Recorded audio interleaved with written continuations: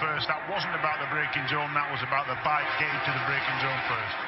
And it was Toprak Razgatlioglu on the Pachetti Kawasaki running wide at the top of the hill, but managing to get it. Quick look at the inside of 66 Tom Sykes.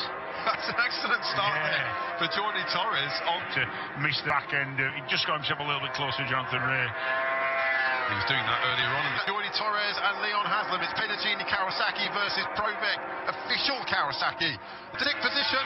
Now Davis on those. That was close to contact there into turn 2.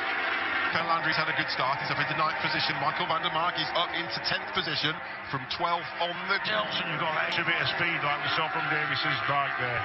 What a freight train this is. It's a bit like... To the left-hander at 12. Wow, where do you go? There's bikes all over the place. Sykes on the white BMW. Yeah, Sykes. No, we don't. We look back from Davis Ducati at the...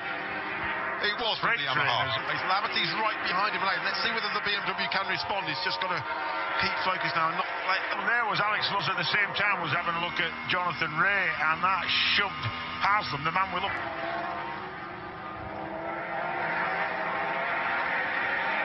Leon term, I'm not a doctor, but it was kind of a big cyst, kind of boil type thing.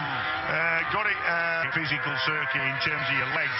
Loads of places having to put weight through your footrest to help body. Davis a little bit wide. Definitely a very unconventional line. He's just in the picture. He's gone again. Here's Chaz Davis versus Jonathan Ray. And I know I keep he is up the inside of Alex Lowe's. This is for 4th position. Both British Superbike champions. To keep the thing going, and that pop him on the inside for turn 2. Del Bianco's just leaving the lane, having taken his ride-through penalty. Yeah, fair to say he wasn't going to trouble the front. He went in front of him. He's up to 6th. And he's got Jordi Torres. Right. One of the problems you've got is when you're scrapping like that, running offline, running onto different parts of the track. Otherwise, you'll lose the front end. No ABS on these bikes. Michael together.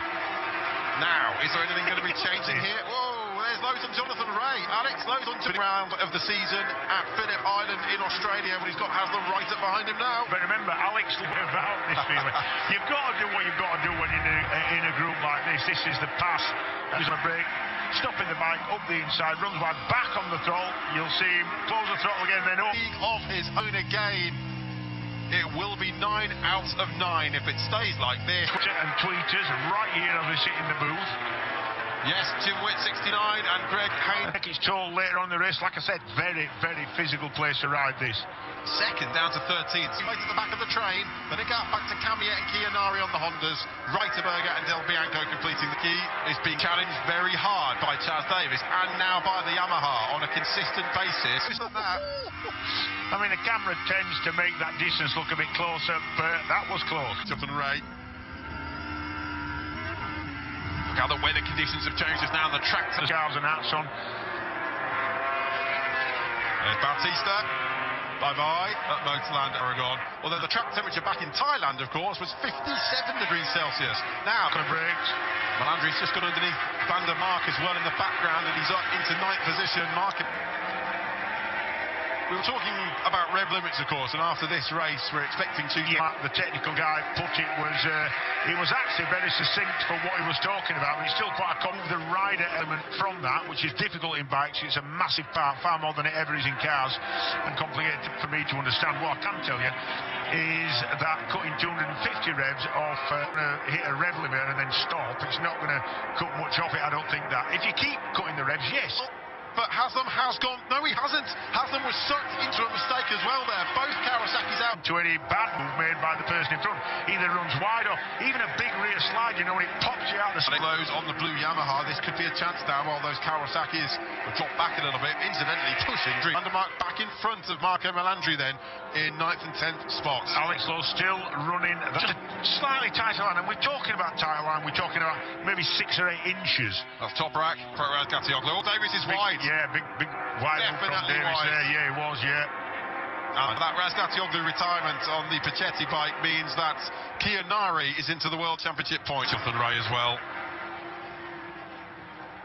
Jonathan Ray really just comes to... The comparison with where Bautista is with his bike. Really glad to see harder than he wants to on the Kawasaki, just as Davis has been having to do on the V-twin Ducati over the last few years. Got pace to stay with you, he'll be nipping away somewhere. Yeah, actually, he's looking to pass Jordan Torres.